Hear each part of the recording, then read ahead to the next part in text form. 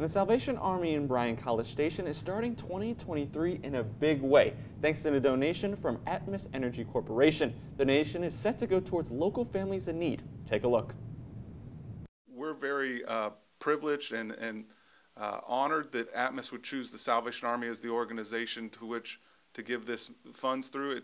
For us, it means they trust us to help facilitate those funds and get those to the people in need. The BCS Salvation Army recently received a $25,000 donation from Atmos to help local people and families with their utility bills in 2023. Those that we are helping are individuals that month to month is tight on expenses and income, and maybe they experienced some kind of setback in the last month, and so they're needing help to make ends meet, or just the increased costs that they experienced from last month is throwing off that monthly budget. Atmos has been an ongoing supporter of the Salvation Army for years, according to Captain Israel.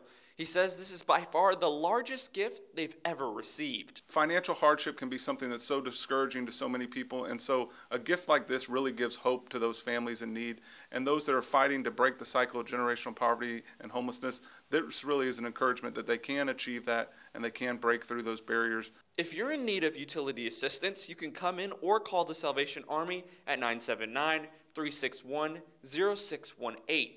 A staff member will help you through the application process and see if you qualify as a family in need. And the Salvation Army is also currently offering other forms of utility and rental assistance.